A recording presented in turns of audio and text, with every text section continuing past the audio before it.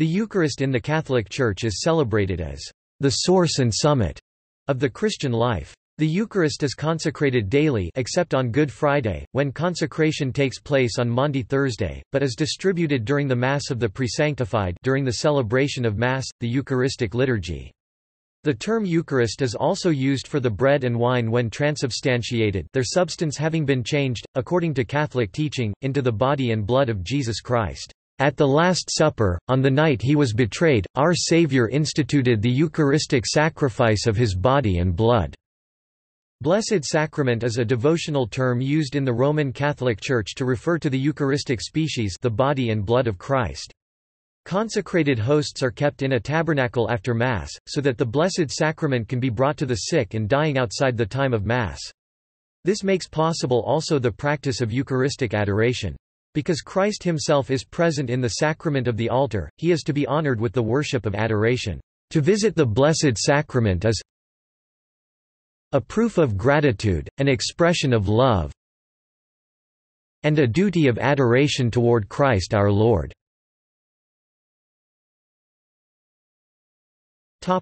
Dogmatic nature.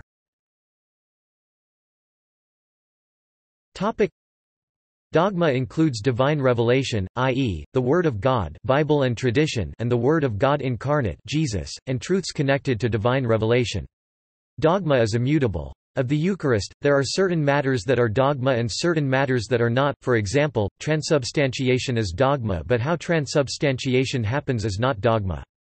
An incomplete list of Eucharistic dogmas include Jesus instituting the Eucharist, 1 Cor 11:23–25. Jesus being the Eucharist, Luke chapter 22 verses 19 to 20. Jesus celebrating the Eucharist after the resurrection, Luke chapter 24 verses 30 to 31. The Eucharist being the representation of Jesus' sacrifice, 1 Cor 11:26. Mortal sin prohibiting one from receiving the Eucharist, 1 Cor 11:27. Baptism and confession preceding the Eucharist, 1 Cor 11:28–30. The Eucharist being affected by Jesus' love, 1 Cor 13–1–3. Topic: New Testament foundations. Topic: The first Eucharist in Scripture. Topic: The Catholic Church sees as the main basis for this belief the words of Jesus himself at his Last Supper, the Synoptic Gospels, Matthew chapters 26 to 28, Mark chapter 14 verses 22 to 24, Luke chapter 22 verses 19 to 20, and St. Paul's 1 Corinthians chapter 11 verses 23 to 25 recount that in that context Jesus said of what to all appearances were bread and wine, "This is my body, this is my blood." The Catholic understanding of these words, from the patristic authors onward, has emphasized their roots in the covenantal history of the Old Testament. The Gospel of John in chapter 6, the Discourse on the Bread of Life, presents Jesus as saying, "Unless you eat the flesh of the Son of Man and drink his blood, you do not have life within you. Whoever eats my flesh and drinks my blood remains in me and I in him." John chapter 6 verses 53 to 56. According to John, Jesus did not tone down these sayings, even when many of his disciples abandoned him. John chapter 6 verse 66. Shocked at the idea, St. Paul implied an identity between the apparent bread and wine of the Eucharist and the body and blood of Christ, when he wrote, "The cup of blessing that we bless, is it not a participation in the blood of Christ? The bread that we break, is it not a participation in the body of Christ?" 1 Corinthians chapter 10 verse 16. And elsewhere, "Therefore whoever eats the bread or drinks the cup of the Lord unworthily will have to answer for the body and blood of the Lord." 1 Corinthians chapter 11 verse 27.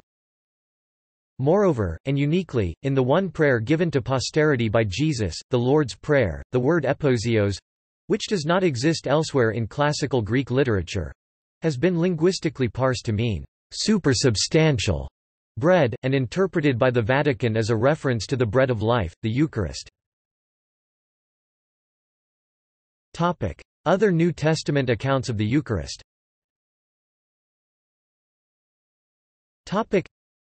Accounts of Eucharist services in the New Testament are often, though not always, denoted by the phrase, "the breaking of bread."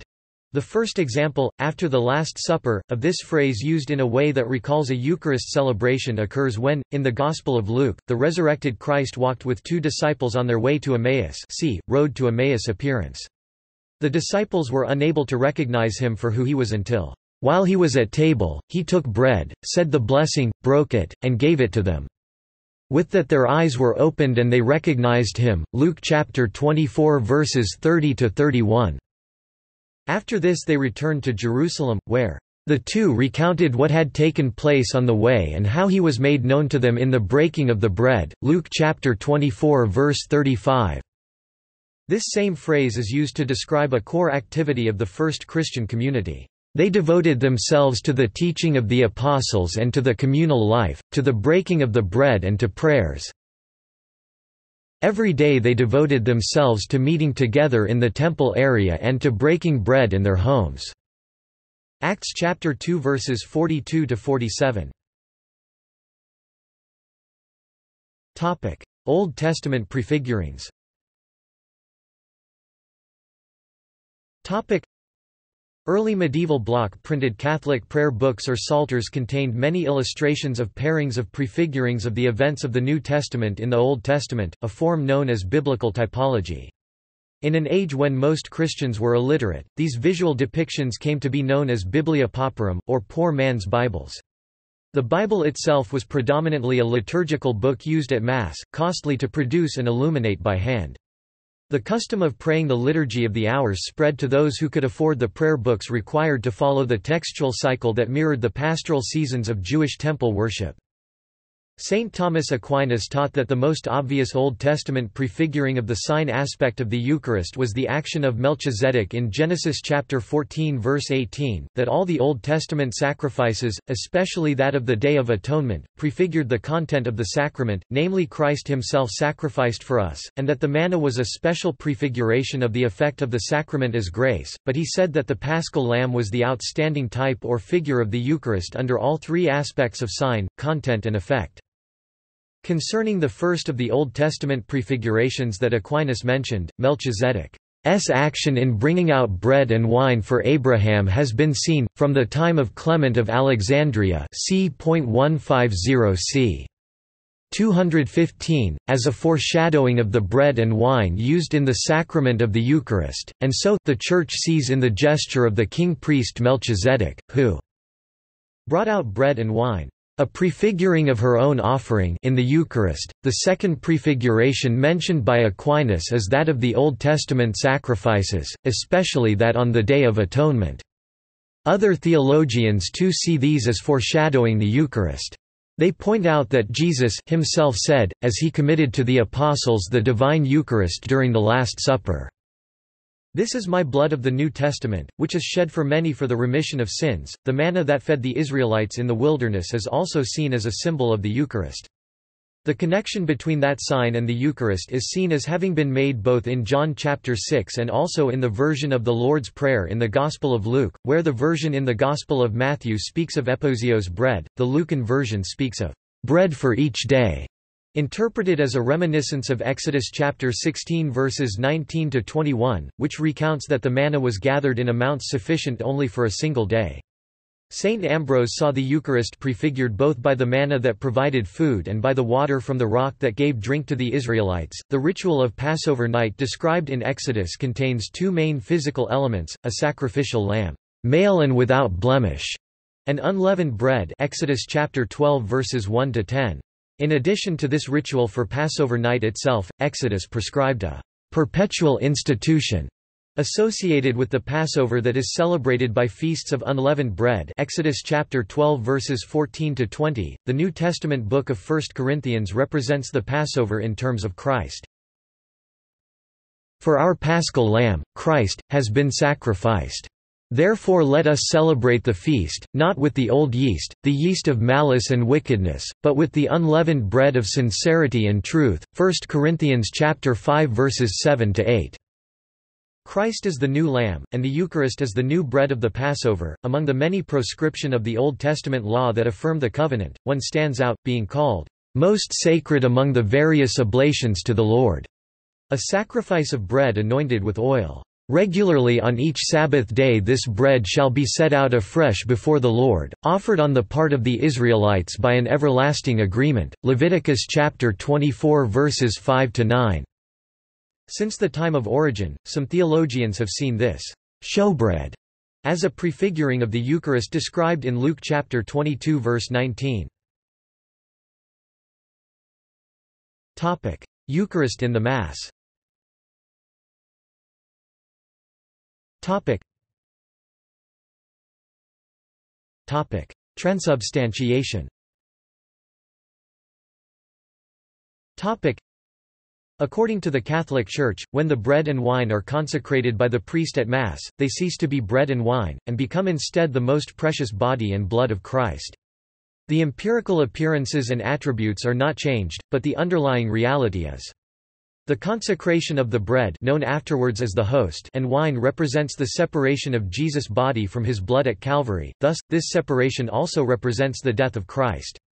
However, since according to Catholic dogma Christ has risen, the Church teaches that his body and blood are no longer truly separated, even if the appearances of the bread and the wine are. Where one is, the other must be. This is called the doctrine of concomitance. Therefore, although the priest or minister says, "the body of Christ," when administering the host, and "the blood of Christ," when presenting the chalice, the communicant who receives either one receives Christ, whole and entire. Body, blood, soul, and divinity. Transubstantiation, from Latin transubstantiatio, is the change of the substance of bread and wine into that of the body and blood of Christ, the change that, according to the belief of the Catholic Church, occurs in the Eucharist. It concerns what is changed, the substance of the bread and wine, not how the change is brought about. Substance here means what something is in itself. For more on the philosophical concept, see substance theory. A hat's shape is not the hat itself, nor is its color the hat, nor is its size, nor its softness to the touch, nor anything else about it perceptible to the senses. The hat itself, the substance, has the shape, the color, the size, the softness and the other appearances, but is distinct from them. Whereas the appearances, which are referred to by the philosophical term accidents, are perceptible to the senses, the substance is not. When at his Last Supper Jesus said, "This is my body," what he held in his hands had all the appearances of bread. However, the Catholic Church teaches that the underlying reality was changed in accordance with what Jesus said, that the substance of the bread was converted to that of his body. In other words, it actually was his body, while all the appearances open to the senses or to scientific investigation were still those of bread, exactly as before. The Church believes that the same change of the substance of the bread and of the wine occurs at every Catholic Mass throughout the world. The Catholic Church accordingly believes that through transubstantiation Christ is really, truly and substantially present under the remaining appearances of bread and wine, and that the transformation remains as long as the appearances remain. For this reason the consecrated elements are preserved, generally in a church tabernacle, for giving Holy Communion to the sick and dying, and also for the secondary, but still highly lauded, purpose of adoring Christ present in the Eucharist.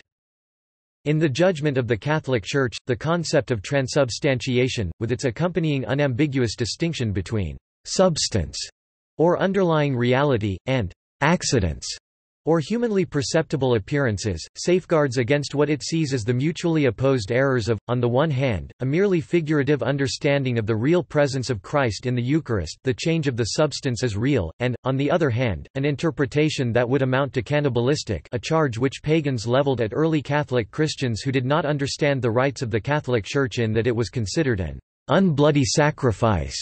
Eating of the flesh and corporal drinking of the blood of Christ, the accidents that remain are real, not an illusion, and that Christ is really, truly, and substantially present in the Eucharist, not physically present, as he was physically present in the Judea of 2 millennia ago. Some put forward the idea that transubstantiation is a concept intelligible only in terms of Aristotelian philosophy.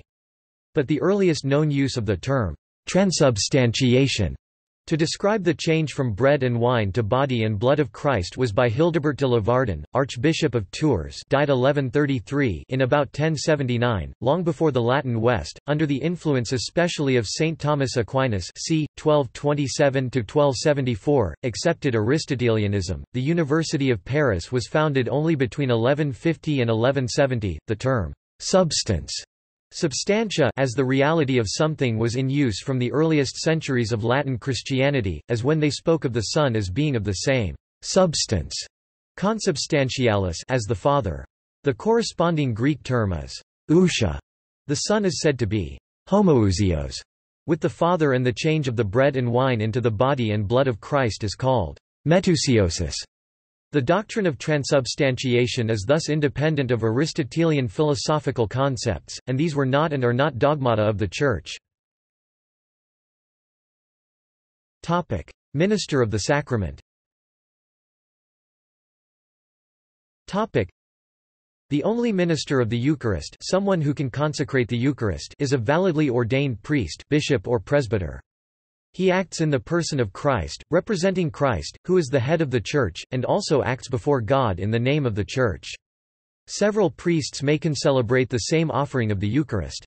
Others, who are not priests, may act as extraordinary ministers of Holy Communion, distributing the sacrament to others, but not as ministers of the Eucharist, ordinary or extraordinary. By reason of their sacred ordination, the ordinary ministers of Holy Communion are the bishop, the priest and the deacon, to whom it belongs therefore to administer Holy Communion to the lay members of Christ's faithful during the celebration of Mass.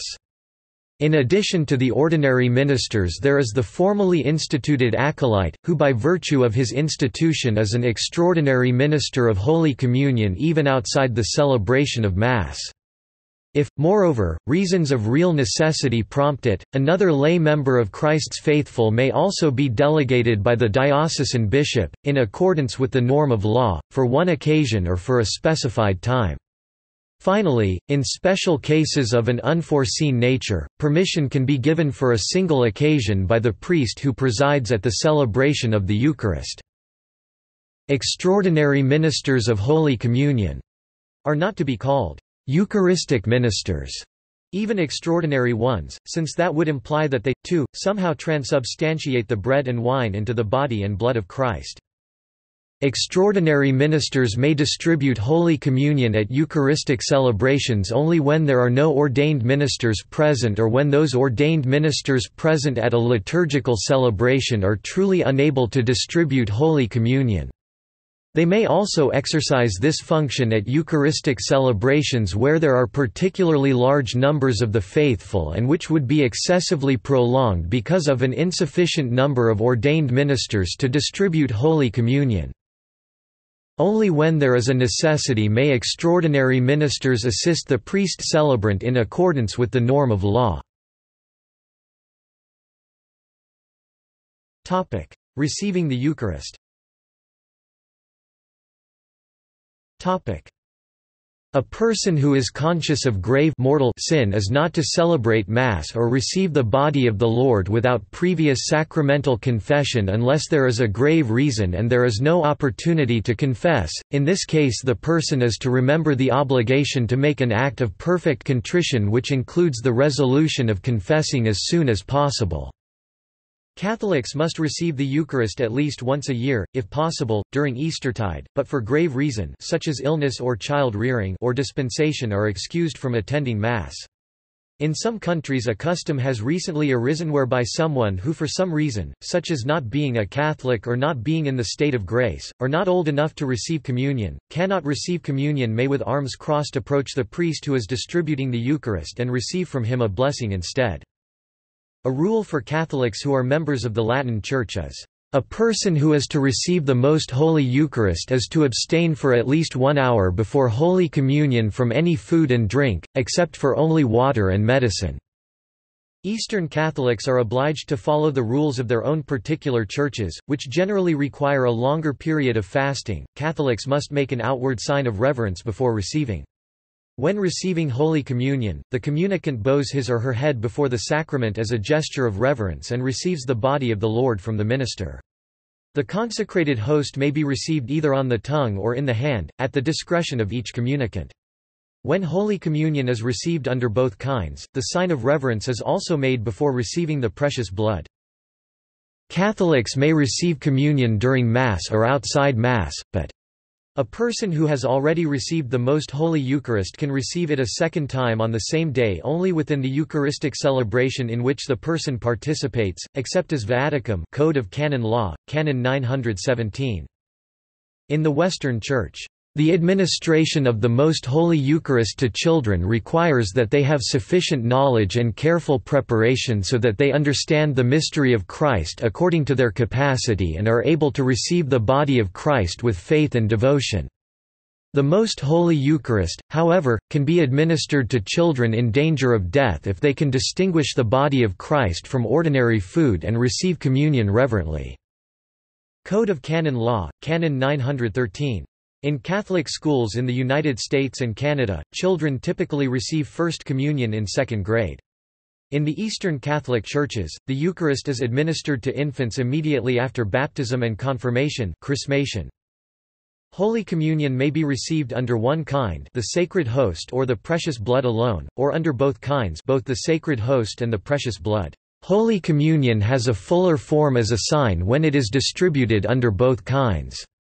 For in this form the sign of the Eucharistic banquet is more clearly evident and clear expression is given to the divine will by which the new and eternal covenant is ratified in the blood of the Lord, as also the relationship between the Eucharistic banquet and the eschatological banquet in the Father's kingdom.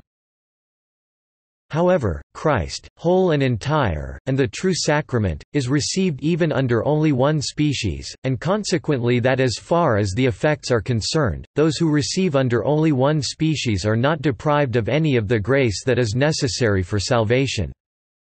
General instruction of the Roman Missal. The diocesan bishop is given the faculty to permit communion under both kinds whenever it may seem appropriate to the priest to whom, as its own shepherd, a community has been entrusted, provided that the faithful have been well instructed and there is no danger of profanation of the sacrament or of the rites becoming difficult because of the large number of participants or some other reason.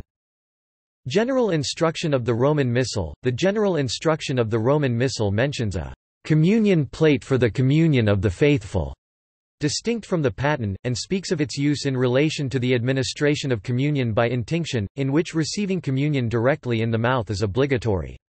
The instruction Redemptionis Sacramentum states, "The communion plate for the communion of the faithful should be retained, so as to avoid the danger of the sacred host or some fragment of it falling." Non-Catholics may only receive the Eucharist in special situations. Section 1.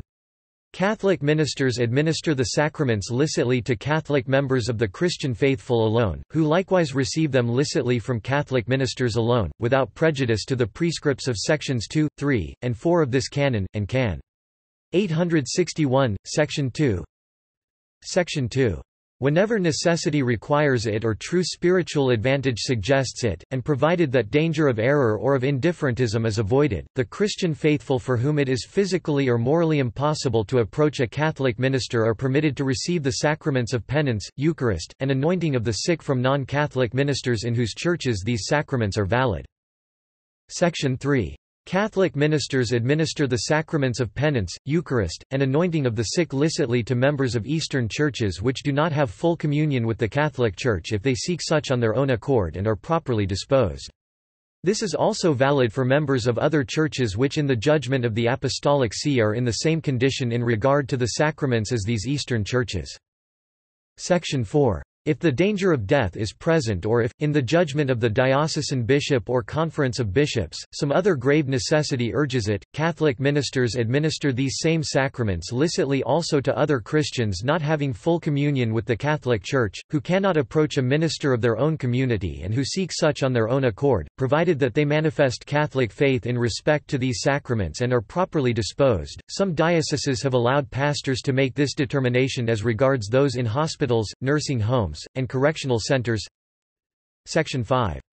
For the cases mentioned in sections 2, 3, and 4, the diocesan bishop or conference of bishops is not to issue general norms except after consultation at least with the local competent authority of the interested non-Catholic church or community. Code of Canon Law, Canon 844. Topic: Matter for the sacrament. Topic: The bread used for the Eucharist must be wheaten only, and recently made, and the wine must be natural, made from grapes, and not corrupt.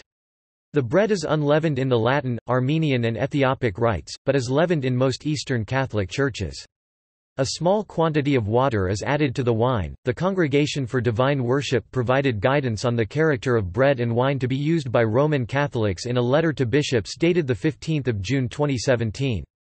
It included instructions concerning gluten-free or low-gluten bread and non-alcoholic substitutes for wine. Historical development. Whether the agape feast, a full meal held by Christians in the first centuries, was in all cases associated with a celebration of the Eucharist is uncertain. In any case, abuses connected with the celebration of the full meal, abuses denounced by the apostles Paul and Jude, led to a distinct celebration of the Eucharist. The form of this celebration in the middle of the 2nd century is described by Justin Martyr as very similar to today's Eucharistic rites known in the West as the Mass and in much of the East as the Divine Liturgy. The regular celebration was held each week on the day called Sunday, which Christians were also calling the Lord's Day. They included readings from Scripture, a homily, prayer by all, a prayer by the President of the Brethren, over bread and wine mixed with water, to which all respond with Amen, and then a distribution to those present of that over which thanks have been given, while deacons take portions to those who are absent. There was also a collection to help widows and orphans and those in need because of reasons such as sickness. Justin wrote that the Christians did not receive the bread and the wine mixed with water over which the thanksgiving was pronounced and which they called Eucharistia, the Eucharist, literally, thanksgiving, as common bread and common drink, having been taught that, "The food which is blessed by the prayer of his word, and from which our blood and flesh by transmutation are nourished, is the flesh and blood of that Jesus who was made flesh." As Justin indicated, the word Eucharist is from the Greek word Eucharistia, which means thanksgiving. Catholics typically restrict the term communion to the reception of the body and blood of Christ by the communicants during the celebration of the Mass and to the communion of saints. Earlier still, in about 106, Saint Ignatius of Antioch criticized those who abstain from the Eucharist and the public prayer, because they will not admit that the Eucharist is the self-same body of our Saviour Jesus Christ, which flesh suffered for our sins, and which the Father in his goodness raised up again." Epistle to the Smyrnians 6:7. Similarly, Saint Ambrose of Milan countered objections to the doctrine, writing, "You may perhaps say, my bread is ordinary, but that bread is bread before the words of the sacraments, where the consecration has entered in, the bread becomes the flesh of Christ." The Sacraments, 333–339–397 AD v.2, 1339, 1340. The earliest known use, in about 1079, of the term transubstantiation to describe the change from bread and wine to body and blood of Christ was by Hildebert de Savardin, Archbishop of Tours, died 1133. He did this in response to Berengar of Tours declaring that the Eucharist was only symbolic. This was long before the Latin West, under the influence especially of Saint Thomas Aquinas c. 1227–1274, accepted Aristotelianism. The University of Paris was founded only between 1150 and 1170. In 1215, the Fourth Lateran Council used the word transubstantiated in its profession of faith, when speaking of the change that takes place in the Eucharist. In 1551 the Council of Trent officially defined that, "By the consecration of the bread and of the wine, a conversion is made of the whole substance of the bread into the substance of the body of Christ our Lord, and of the whole substance of the wine into the substance of his blood, which conversion is, by the Holy Catholic Church, suitably and properly called transubstantiation." Session 13, Chapter 4, cf. Canon 2. The attempt by some 20th-century Catholic theologians to present the Eucharistic change as an alteration of significance, transignification rather than transubstantiation, was rejected by Pope Paul VI in his 1965 encyclical letter Mysterium Fidei. In his 1968 Credo of the People of God, he reiterated that any theological explanation of the doctrine must hold to the twofold claim that, after the consecration, 1. Christ's body and blood are really present, and 2. Bread and wine are really absent, and this presence and absence is real and not merely something in the mind of the believer. In his encyclical Ecclesia de Eucharistia of 17 April 2003, Pope John Paul II taught that all authority of bishops and priests is primarily a function of their vocation to celebrate the Eucharist. Their governing authority flows from their priestly function, not the other way around. Communion of reparation. Receiving Holy Communion as part of First Friday devotions is a Catholic devotion to offer reparations for sins through the Sacred Heart of Jesus. In the Visions of Christ reported by Saint Margaret Mary Alacoque in the 17th century, several promises were made to those people that practice the First Friday's devotions, one of which included final perseverance. The devotion consists of several practices that are performed on the First Fridays of 9 consecutive months. On these days, a person is to attend Holy Mass and receive communion. In many Catholic communities, the practice of the Holy Hour of meditation during the exposition of the Blessed Sacrament during the First Fridays is encouraged. Nuptial Mass and other ritual masses.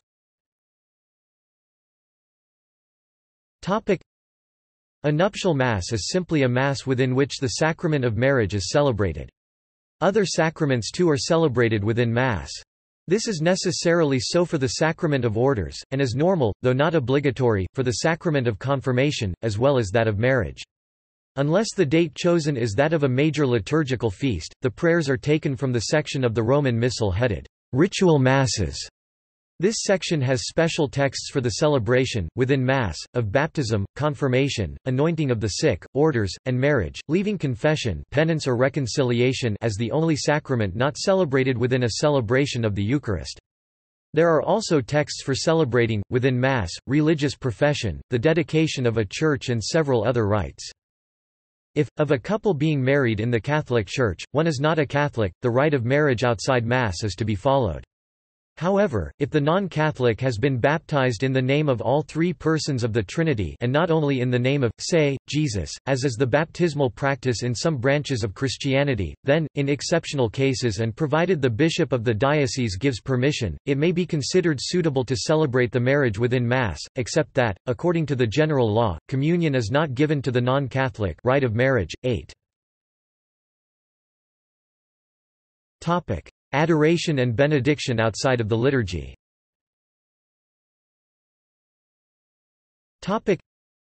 Exposition of the Eucharist is the display of the consecrated host on an altar in a monstrance. The rites involving exposition of the Blessed Sacrament are the benediction of the Blessed Sacrament and Eucharistic adoration. Adoration of the Eucharist is a sign of devotion to and worship of Christ, who is believed to be truly present. The host is generally reserved in the tabernacle after Mass and displayed in a monstrance during adoration. As a Catholic devotion, Eucharistic adoration and meditation are more than merely looking at the host, but a continuation of what was celebrated in the Eucharist. From a theological perspective, the adoration is a form of latria, based on the tenet of the presence of Christ in the Blessed Host. Christian meditation performed in the presence of the Eucharist outside Mass is called Eucharistic meditation. It has been practiced by saints such as Peter Julian Eymard, Jean Vianney and Thérèse of Lisieux. Authors such as the Venerable Concepción Cabrera de Armida and Blessed Maria Candida of the Eucharist have produced large volumes of text based on their Eucharistic meditations. When the exposure and adoration of the Eucharist is constant 24 hours a day, it is called perpetual adoration. In a monastery or convent, it is done by the resident monks or nuns, and in a parish, by volunteer parishioners since the 20th century. On June 2, 1991, Feast of Corpus Christi, the Pontifical Council for the Laity issued specific guidelines that permit perpetual adoration in parishes. In order to establish a perpetual adoration chapel in a parish, the local priest must obtain permission from his bishop by submitting a request along with the required information for the local Perpetual Adoration Association, its officers, etc. Since the Middle Ages, the practice of Eucharistic adoration outside Mass has been encouraged by the popes. In Ecclesia de Eucharistia, Pope John Paul II stated that the worship of the Eucharist outside the Mass is of inestimable value for the life of the Church. It is the responsibility of pastors to encourage, also by their personal witness, the practice of Eucharistic adoration, and exposition of the Blessed Sacrament. In the opening prayer of the Perpetual Chapel in St. Peter Basilica, Pope John Paul II prayed for a perpetual adoration chapel in every parish in the world. Pope Benedict XVI instituted perpetual adoration for the laity in each of the 5 districts of the Diocese of Rome. See also: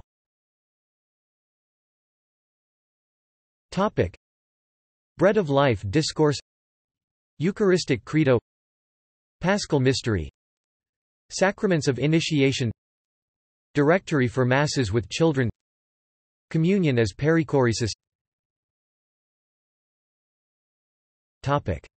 References.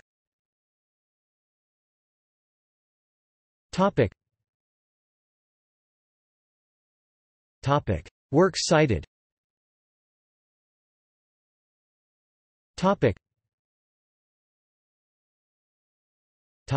Further reading.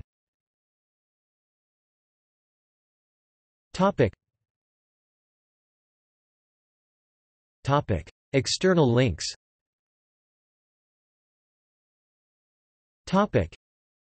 http://www.savior.org/live video stream of the Eucharist. Fr. Nicolaus Gihr 1902. The Holy Sacrifice of the Mass, Dogmatically, Liturgically, and Ascetically Explained. St. Louis, Freiburg im Breisgau. OCLC 262469879. Retrieved 20 April 2011. The Council of Trent on the Eucharist.